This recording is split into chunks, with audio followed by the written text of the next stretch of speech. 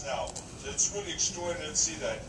But one thing I have to tell you, no matter if it was then 500 years ago with the pencil or if it is now with Alibaba, it is not government that has created all those successes. It is the individual that creates all the successes. It's the magic of the free market. It is the magic of the free enterprise that creates all of those kind of magic, these kind of successes. There's no better example than the story of two young women from New York. You probably have heard this story, Susie and Katie. 2 years ago, they were your typical fun-loving college students, and they worked on Wall Street. They did intern. And then it was bad luck, because when they were finished with their studies and when they were about to graduate, the economy went down.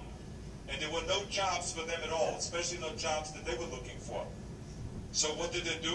They started looking around a little bit, thinking while they were sitting in their dorm, and then they came up with an idea. They said, look, every time we were working, our feet were hurting because we were wearing high heels all day long.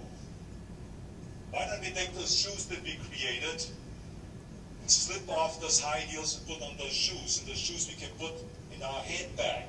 So they came up with this idea, maybe we should mass produce shoes like that, so that women can quickly switch shoes during the day and have those shoes in a handbag.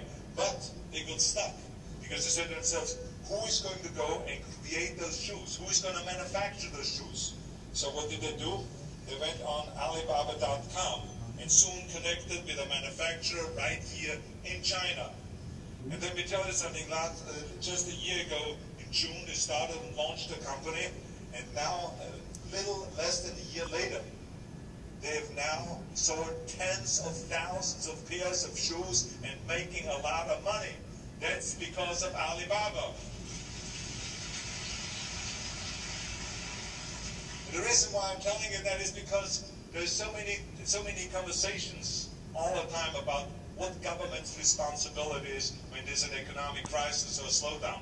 But let me tell you something, ladies and gentlemen, entrepreneurs like Susie and Katie, entrepreneurs like all of you sitting in here in this great hall are doing much more to stimulate the economy than any government program ever can do.